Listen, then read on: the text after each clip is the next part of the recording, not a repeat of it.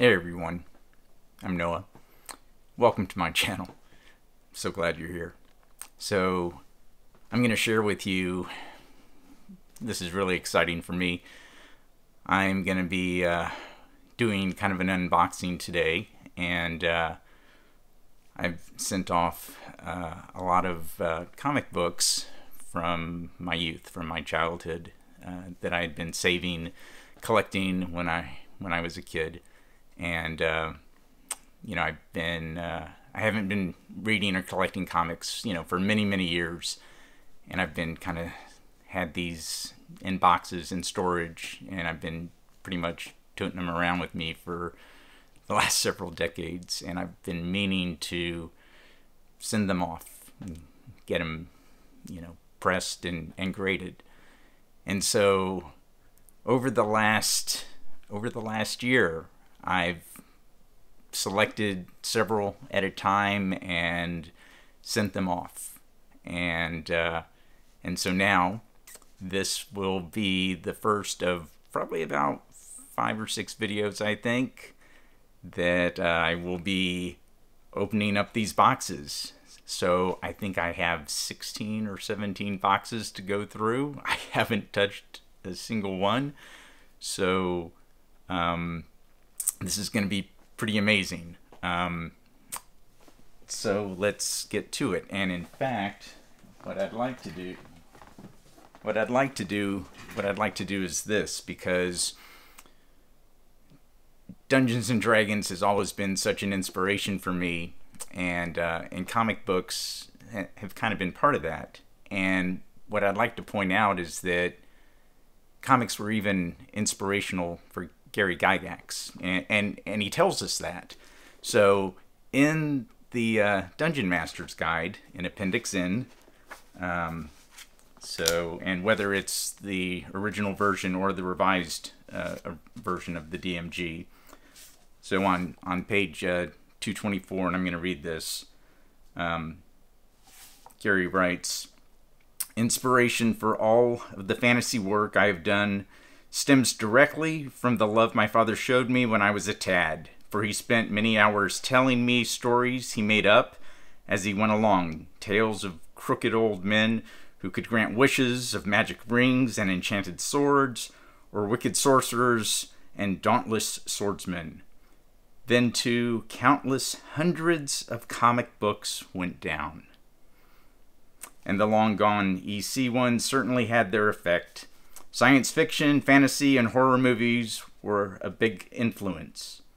In fact, all of us tend to get ample helpings of fantasy when we are very young, from fairy tales such as those written by the Brothers Grimm and Andrew Lang." So anyway, he goes on to say all of these things that were inspirational and educational reading, and he lists probably about 25 or 30 different authors of his favorites. So anyway, that was something that I always thought was very influential to me, and I always kind of took note that Gary Gygax made a point of listing comic books as something that was influential to him as well. So with that, we're going to open up a box, and we're going to start with one of the, I'll say, Holy Grail boxes. So this here, I think I know which one this is, because it's one of the small boxes, and so this is one of the signature series, meaning that I sent it in because I was able to get one of the authors or artists to sign it, and so I'm pretty sure that's what this will be. Now, if you've ever gone on YouTube and watched some of these channels where they are strictly comics, I'm not a comic book channel by far. What they do is they open up these boxes and they were like, oh my gosh, I didn't know what I was getting or anything like that. So it's really, in my mind, kind of funny, because when CGC sends you a box, like, you know when it gets graded, okay? First of all, because every time that you wait months and months for this to happen, you get a pretty big hit on whatever your credit card is. So, like, my wife tells me that, guess what? CGC just like dinged our American Express. So I know that something's coming in the mail. And then, of course, the other thing is that there's a tracking number. Like, so I don't want these things showing up and sitting on my doorstop or anything like that, on my front porch. So I'm always, you know when it's coming. And then, of course, they tell you which books they are. And if you happen to look at that, like, the grades are right there. So it's never a surprise. Now, granted, all these boxes have been sitting in my basement for 6 months or more now, and I don't remember which one came in which box. So it is a surprise. All right, so here we are, opening up this box right here.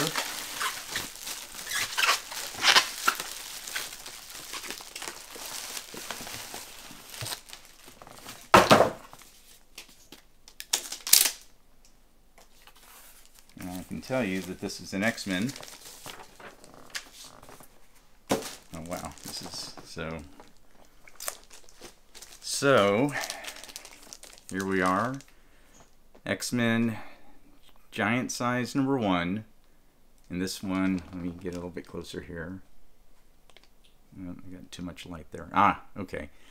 So this one, and as you can see right on the cover there, this one is signed by Chris Claremont, and it was graded as a 5.0. This was one of my comics that I bought when I was probably 14 years old.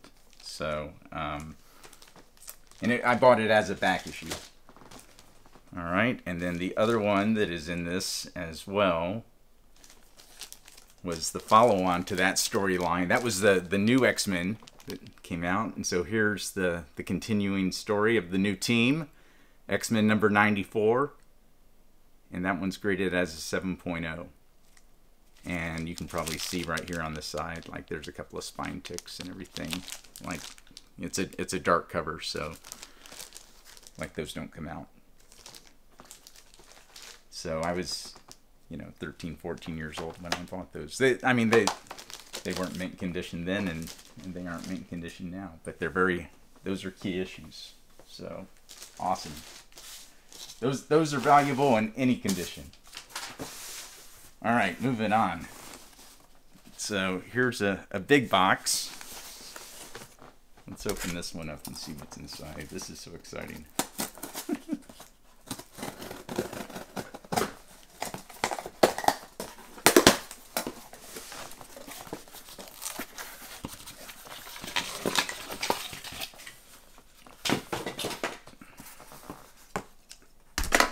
All right, I'm gonna have to set this on the ground.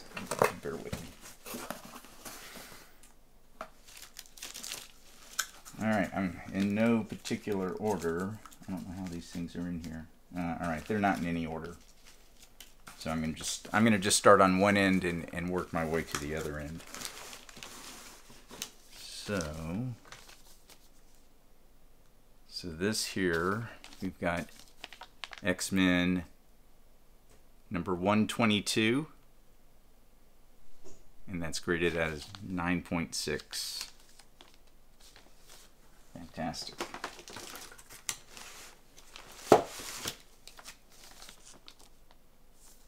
Very nice. Look here. X-Men number 108 at a 9.8. That is just amazing.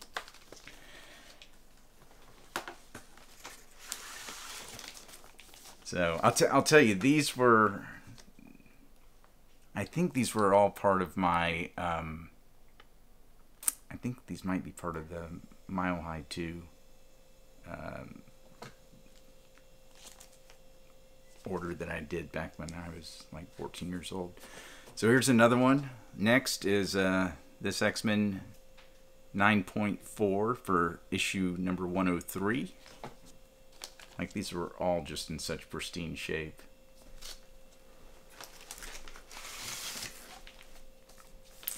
Alright. Next we have here, this is X-Men number 97 with a 9.6.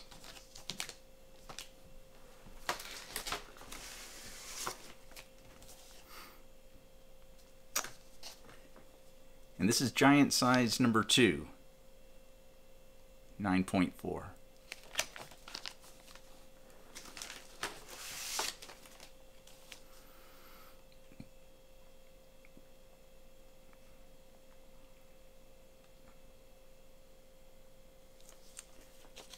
This one's really awesome here. There's another 9.8 with X-Men number 128. Man, that's fantastic. I'm so happy with that.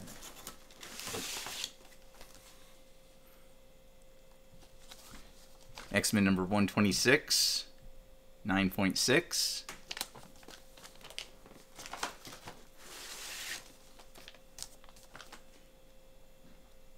Oh man, I love this.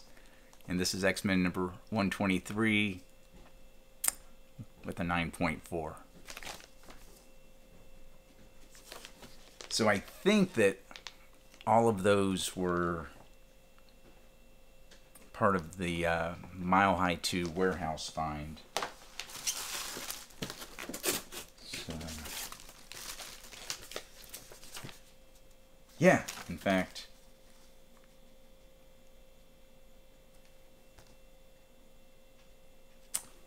they even sent back to me the certificates of authenticity that came with each one.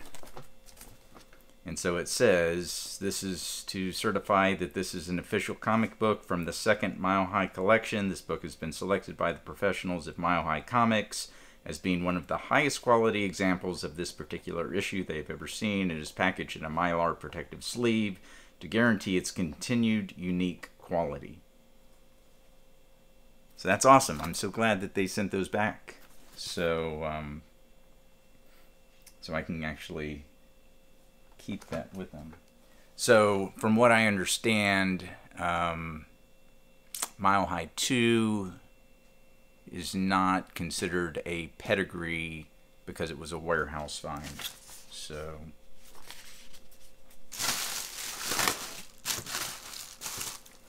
all right. All right, hang on. We're going to do one more.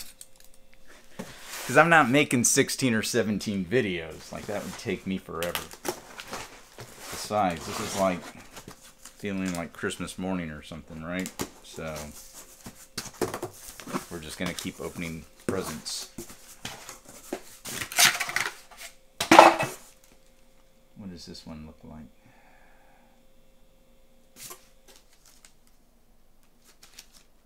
There's a lot of stuff in here.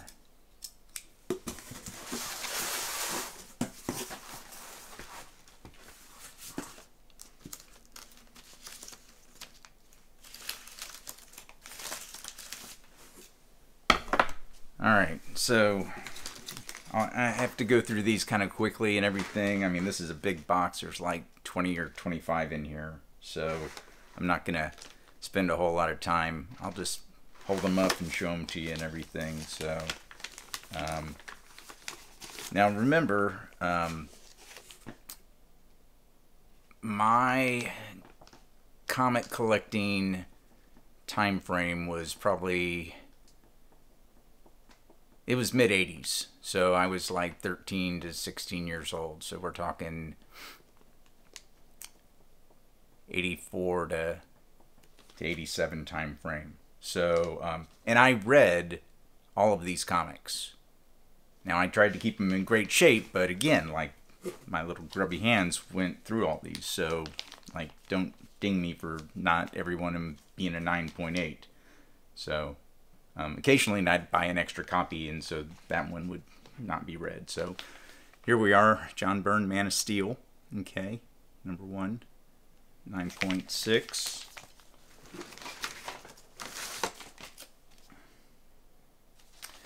Boris the Bear. So this was kind of in response to the Teenage Mutant Ninja Turtles. This was kind of an alternative thing. 7.5. I don't know why that one came out so low. I think just because it aged.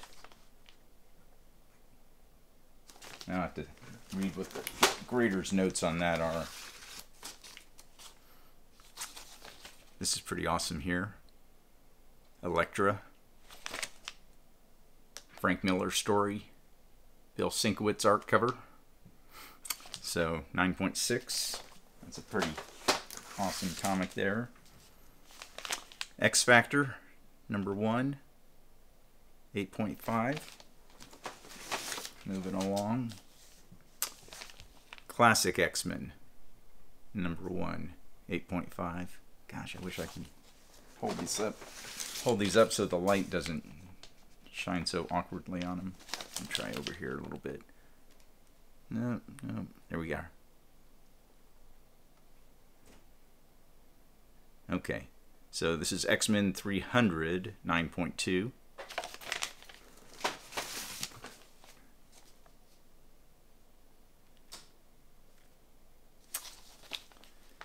Watchmen #1,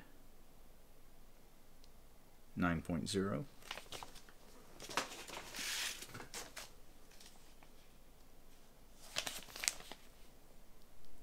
DC Legends #1, 9.8.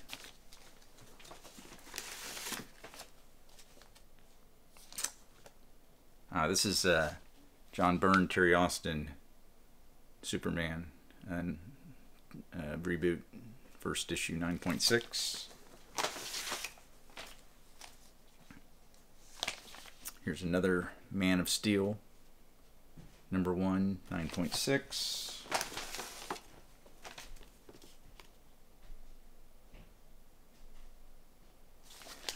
So Spider-Man and Wolverine, #1, 8.5. I can see a spine tick on there. That's what probably knocked that down. Peter Parker. This is number 64. So 8.5. So that's Cloak and Dagger. Peter Parker.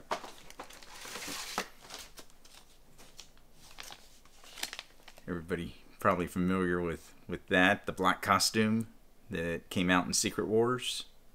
So Spider-Man 250, number 252, with an 8.5 grade. Oh, and here we are, Secret Wars. So let me try and turn these lights a little bit off. All right. 7.5 on that.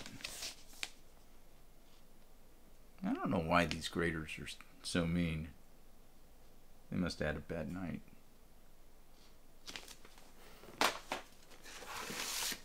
Alright. And we were just talking about that. Number 8, Secret Wars, right? Black costume. And that is a 9.0.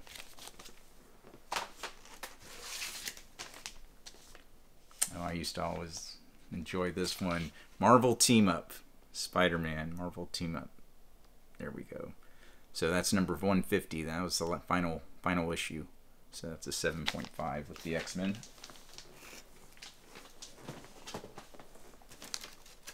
Alright, about 10 more of these. Web of Spider-Man, first issue there. So, oops, 9.2.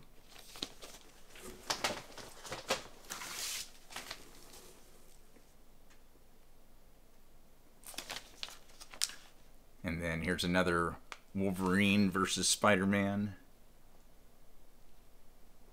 9.6. Hang in there, folks. We're almost done.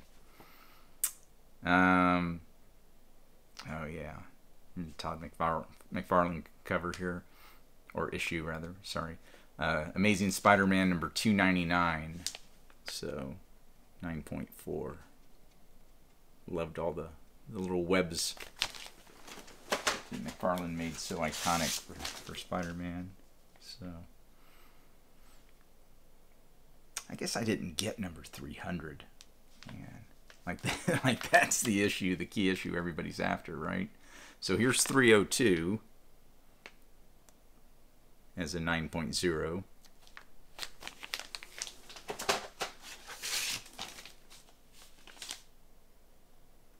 And then here's another McFarlane with 303, rated scored as a 9.4. Yeah, I don't know what was going on. I somehow missed issue 300.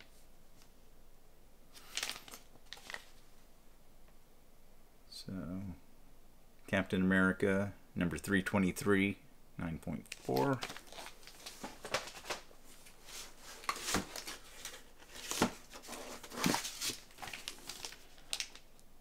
Here we are, Astonishing X-Men, number 1, 9.4. Almost done here. Captain America Annual. You know, this is the time when Marvel would, you know, put Wolverine on their cover of any book, and it would sell, right? I mean, that's still pretty much the same today. Annual number 8, 9.0. Oh man. Daredevil, number 227. So probably one of the best storylines. 9.4. Love that. All right. So how many did we go through? 25 in that box. I think I had 8 or 10 from the Mile High set, and then 2 from the signature set. So I don't know. That was probably like 35 comics, maybe 37. Okay. Hey everyone, thanks for going through that trip with me down memory lane. That was really fun. Like I said, I've got, I think, 15 more boxes, and I'm probably going to do at least 2 or 3 at a time. So come back and watch another video with me, and we'll do it again. All right, thanks so much. Hope to see you soon.